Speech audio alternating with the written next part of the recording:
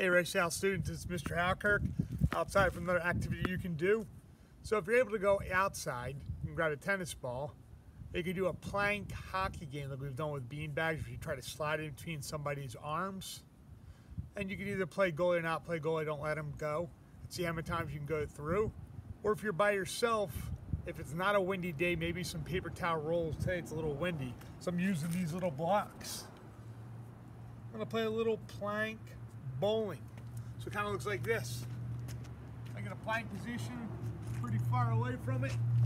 I'm gonna roll it and see how many times it takes me to knock down all 3 or 5 or 6 or how many blocks that you have, or paper towel rolls.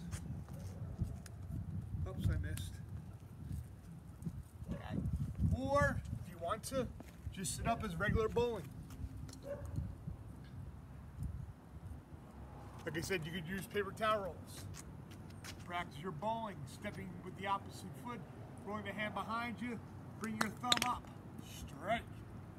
Okay, so that's another outside activity you can do with a tennis ball, okay?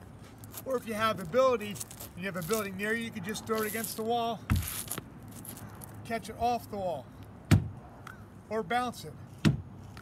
Okay, as long as you've got a safe place. This way you're working your hand-eye coordination. Like I said, you could do this with a sibling or an adult in the plank position, roll back and forth and play hockey, or have a little mini competition, do some bowling. If you don't have wood and it's not a windy day, you could use some paper towel rolls or maybe some cones.